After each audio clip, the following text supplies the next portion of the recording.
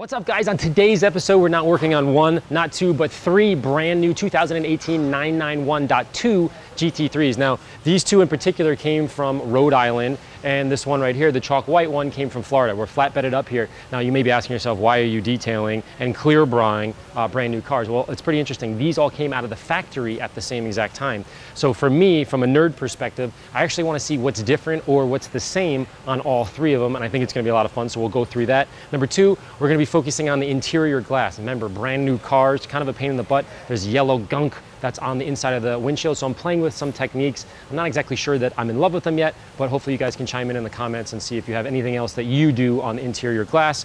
Plus, we're going to be putting a full clear bra on here and, of course, doing a paint correction and a lot more. So that coming up on this episode of Drive and Protect. All the way in. So they touch up enough. You can hear it. Oh, that is such a killer blue, dude. If you're unfamiliar with the new GT3, watch any car review video or read any article and you'll quickly understand why this thing is such a beast. The older 3.8 liter has now been replaced with a 4.0, going from 475 horse to now 500. But the 6-speed manual is what makes this a hot item, as the previous generation did not come with this option. Whatever transmission you do get, who cares? It's a GT3 and they're amazing, especially if you drive them hard. Now, just so we can get quickly to the paint comparison part of the episode, here is what I did on all three GT3s when they came off the truck before assessing or comparing the paints in the shop. First, I focused on the wheels by pre-rinsing with water, then I added some plum, then used Brute wheel soap and water in the aerator along with wheel brushes and wash mitts. The reason I didn't use a foam gun here is that I might actually hit the paint and have it dry before I could finish the thorough job on the new wheels. Again, this is a convenience thing. By no means is it mandatory. Once I was done, rinsed again, and moved on to the next wheel. Once done with all the wheels, I lightly misted plum again on the lower painted surfaces, the nose, and the trunk to release any brake, factory, or rail dust it may have collected along its journey to the United States. If you're asking yourself, yes, you can use certain wheel cleaners that contain sodium thioglycolate, i.e. the color-changing characteristic we see on the wheels when you use it, but you can also do it for the paint, as it will interact with the iron particles as well. Again, I chose this instead of claying a brand new car in my attempts to adhere to the idea of less aggressive technique first. If the iron wasn't removed with this technique and claying is needed afterwards, then so be it. But in this case, after sitting for about 2 minutes and without drying, the light iron deposits were eaten away and removed with a power washer during the pre-rinse. For their first full wash, I foamed the paint with Brute and Boost in a 50-50 mixture for some extra kick. Now, going forward, I'll use foam and Boost to maintain and protect the car. However, here I wanted a stronger cleaning to see the paint's true condition. To lightly agitate the foamy paint, I used a technique that's worked since my very first video 5 or 6 years ago. Now, instead of using wash mitts and multiple redunks in dirty water, use a clean microfiber towel on all 4 sides, and when it's dirty, simply get another clean microfiber towel and move on. So yeah, sure, you're going to use a few more towels, but it's 100% clean. There's no cross-contamination. I usually reserve this technique for super rare cars, soft paint, or black paint, but I now find myself using it more and more these days instead of the traditional wash mitt. I do encourage you to still get the microfiber towels primed first with soap and water if possible. It tends to glide or hover across the paint easier when filled with soap and water. Likewise, a small interior brush can be helpful in the tight spots as well. Once you're done with the light agitation, give it a final rinse and dry with a damp microfiber towel, but without ammo hydrate for this initial inspection and possible polishing. Afterwards, I pulled the cars inside to inspect the paint.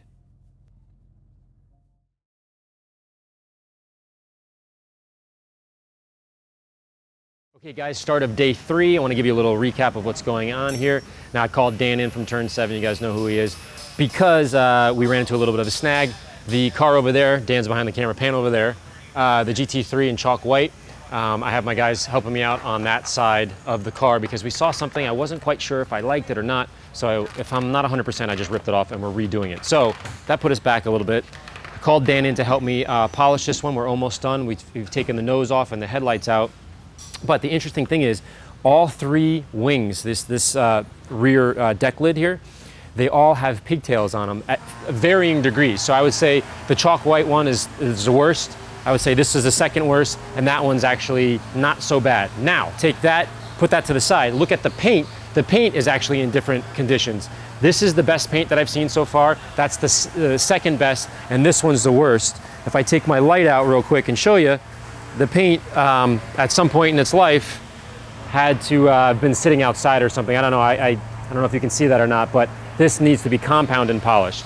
So the quick recap on day 3 is polish, polish, compound and polish, and then all 3 wings needed to be almost sanded, compounded, and polished. So there's some interesting things going on because I've never had 3 cars come out of the factory at the same time, come into the shop at the same time, so that's kind of cool. Right after this, we're gonna work on, once the clear bras are done, we're gonna work on the interior glass, and I'll show you a few steps on how to make that less torturous. First, we masked off the matte intake scoops and polished with a Kevin Brown 1-inch special around the edges of the scoop with M100 and a microfiber cutting pad. Next, we followed up with the 3-inch on the larger areas and finished with M205 on the 3-inch foam pad once again. The paint was relatively soft on all 3 rear decks, and they cut well and finished easily. My guess is the pigtails were present on all decks because the shape and tight working space didn't allow for the best sanding position or line of sight for the worker at the factory, but again, that's just a guess.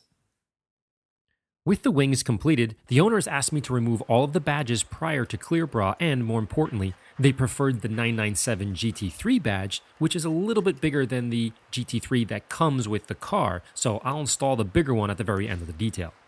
As I've done in previous videos, I used fishing line and ran it behind the badge, and they popped off abnormally easy. Maybe it was because they were just installed a few weeks back, but either way, it took less than 20 seconds to remove them from the paint. Afterwards, I gently peeled up the remaining 3M double-sided tape and I was done. No adhesive remover was needed, and it was literally this painless. Next, we started the restoration on the paint of all the cars, other than the wing and the rear bonnet. To do this, I'm testing out the new Buff Bright polishing light that connects directly to your polisher and into the threads designed for your side handle.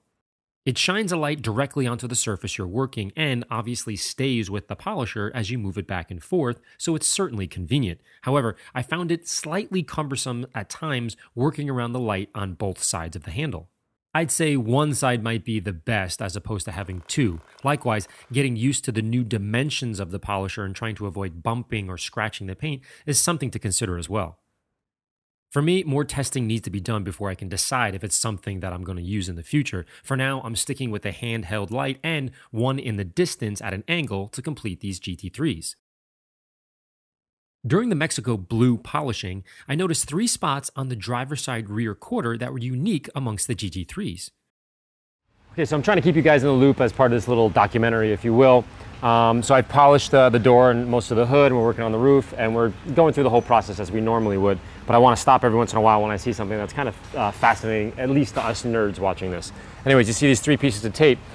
It seems like from the factory, there's a 1 or 2 inch little maybe denibber or something. So I'll pull the camera in and show you, but I haven't compounded or polished or done anything to this panel. But as I was kind of inspecting it and going over, I was like, you know, I kind of called over to Dan, like, hey Dan, did we sand this little spot here? He's like, oh no, we didn't sand anything. I was like, wow. And then I found 2 more, and then we sort of, you know, looked at it and thought to ourselves, oh wow, this panel in particular must have had some sort of paint defect, and they sanded it out, but they didn't really go through the process to refine it down, which we all know is, you know, in the detailing, from a detailing perspective, is much harder. Compounding is somewhat easy, sanding is somewhat easy.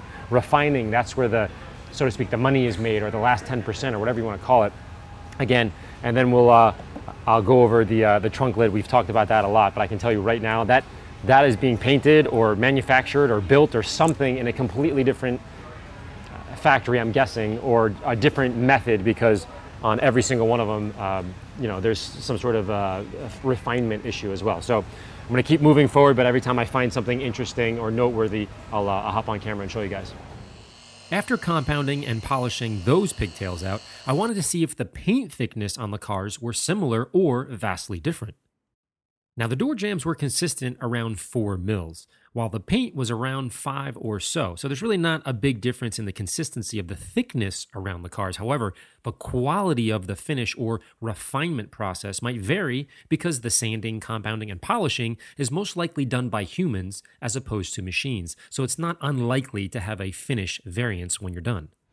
We've put clear bra on the front here and the hood, but not the door. This is with no clear bra on it, right? What's that say? It says 6, right? So that's 6 mil. Now I'm gonna go on clear bra, which is right next to this paint. So I'm going very close. What's that say? 12.5. So basically I'm doubling the thickness, if you will. So essentially there's another 6 mil of plastic or clear bra on top of 6 mil paint. So you've sort of doubled your protection, for the lack of a better word, but that's not in fact true. You've just put 6 mils of clear bra on top of 6 mils of paint, which I think is pretty cool. Okay, so we just measured the paint on the GT3 and the clear bra and showed the difference about 6-7 mils, something like that. Now we have a cup car on the other side of the shop, a Speed Sport, and it has a vinyl wrap on it. Now I want to show a little example. This thing has been repainted, but it's irrelevant for this demonstration. So I'm going to put the paint depth gauge there. It's 12, right? Now I'm going to go on the vinyl wrap, and it's 13. So that's about 1.5 mil, obviously, difference. And so clear bra is really focused on protection. So if you're gonna get a rock chip, hey, I'm gonna drive my car and I might get rock chipped, your clear bra is paint protection. Vinyl wrap is really to change it. Look at this thing, it's crazy. It's got all kinds of wacky colors and the name of the company, and it's a race car. So there's a very big difference between vinyl versus clear bra, and the big difference would be the protection factor, and obviously clear bra is gonna be the one you want if that's what you're looking for. Now I have a video, I'll post a link up here somewhere, showing the differences between the two of them, and we really go down the rabbit hole of all the differences, the type of material, how much it costs, how long it takes, all that kind of stuff. So if you really want to know the difference or get nerdy about vinyl versus clear bra, check out that video. Once the sanding or denibbing marks were restored, the car is lifted for Brian and Nick to carefully remove the headlights. To do this, they first removed the side markers, under tray, trunk plastics, and then taped off the surrounding paint. If you're wondering why I didn't just wait to polish it when they were done, it's because it's very hard to buff something that is wobbly or wiggly once it's loosened. Plus, these guys are really fastidious about everything, so I knew the paint was going to be untouched. Next, Brian uses a tab puller to remove the plastic component, or the tab, connecting the bumper to the fender.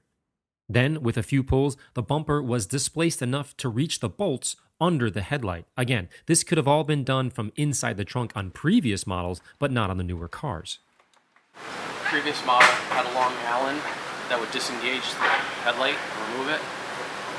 This one you have to pull off the bumper cover to get two 10mm nuts that are underneath.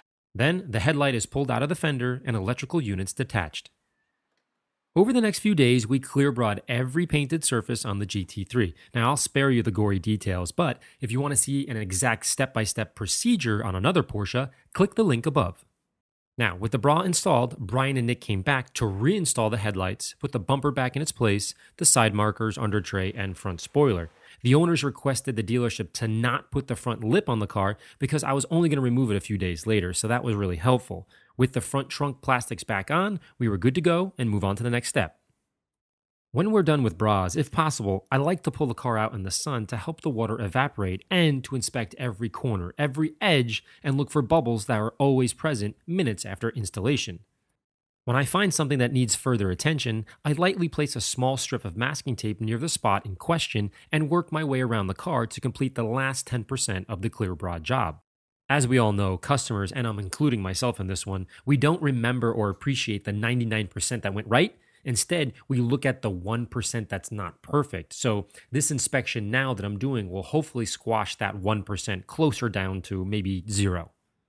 Likewise, I removed the seat covers, the floor mats, and very carefully removed the window sticker. Now, I never fold someone's window sticker, especially on a new car, because it's bad luck. More on this later. Next, pull it back inside after an hour or two in the sun and clean up the edges and bubbles you found outside. At this point, the bra should be warm and flexible as it helps to work the material when it's a bit more pliable. Afterwards, I quickly vacuumed the carpets and seat, then touched up the interior plastics with AMMO lather and added some Scotch Guard to the carpets because no rubber mats are being used.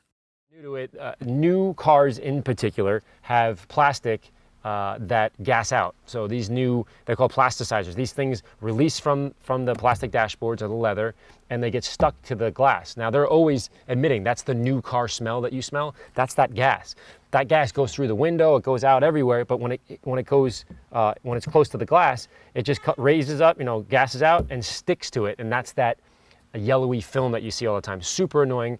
So the purpose today is to try to minimize that or chew that down for the new owner so he doesn't have to deal with it for a couple of weeks or months. Again, if you put it in the sun, it'll actually make it worse faster. So that's a little FYI. Anyways, I put a towel here because I'm going to be using isopropyl alcohol, and this is a brand new car. And if, God forbid, we have a little drip, this is going to pick it up. So isopropyl alcohol, I have towels everywhere. Again, I'm doing this on camera, trying to do a quick thing. This is super tight, it's not leaking anywhere, and I would do it outside the car on that side, but I can't do everything and film at the same time. I wanted to introduce you to this. I'm not sure if you've seen it. It's a paddle. I don't think there's a specific name for it, but it's just a window cleaning paddle. And on the end right here, there's a little scrub pad so you can actually scrub off that film. So you guys have seen the reach tool or whatever it's called, and it's a little triangle and there's a bonnet on it. You put the bonnet on, take it off, put it on, and there's microfiber. To me, that's a little on the slower side because they fill up so fast, they get wet so fast. So I just interchange microfiber towels, and I can literally, by doing this, I can just scooch it up a little bit, do it again, scooch it up a little bit, so I'm always having a fresh towel without having to pull the bonnet. That's kind of my thought process. So again, I would do this outside the car like this, put a little bit of isopropyl alcohol on here. This is about a 50-50 or 60-40 mix, just a little bit on the microfiber. And then you're gonna hold it with your hand, and then you can reach really, really tight spots, but you're putting a lot of pressure down, more consistent pressure than just say your hand going up like this. So I kind of like this idea. It seems to be working well for me. Again, I'll shoot more videos and see if I stick with this plan. And then once you have it, you feel satisfied with it, you can literally just take this off, put a new towel on, right? And then go back in and clean it again and go through all the steps that we normally do. So anyways, I just wanted to introduce you to this thing. I think it's pretty cool. I'm not 100% sure, but this is just like this constant battle. As everybody knows, the joke is I'd rather polish like 4 cars than do one windshield glass because it's just a nightmare with that film. So stay tuned for more info on this thing. For the other windows, I used a scrub pad to remove the window sticker glue and a small squeegee to see if it was as useful as I hope it is. Now stay tuned, I don't have enough data yet to make a confident recommendation at this time. Next, I bought some frames online and quickly put the window stickers in to protect them for the owners. It'll be a nice touch when they arrive to collect their babies in a few days.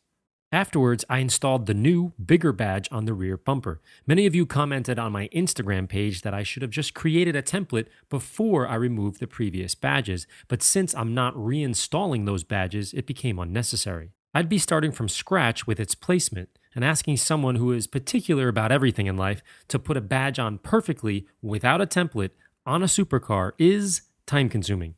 Measure twice and cut once sort of thing was on overdrive. I'm not proud of it, but it took me about an hour and 40 minutes to be happy with its placement. Most of it was just standing and staring to visually measure the gaps.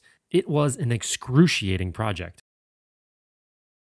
If that wasn't enough, we placed decals along the lower edge of the car on the chalk white GT3. After careful consideration from the owner, we followed the door line instead of the body line. One is parallel to the ground while the other is parallel to the door. Now this sounds subtle, but they have slightly different sloping rakes to each.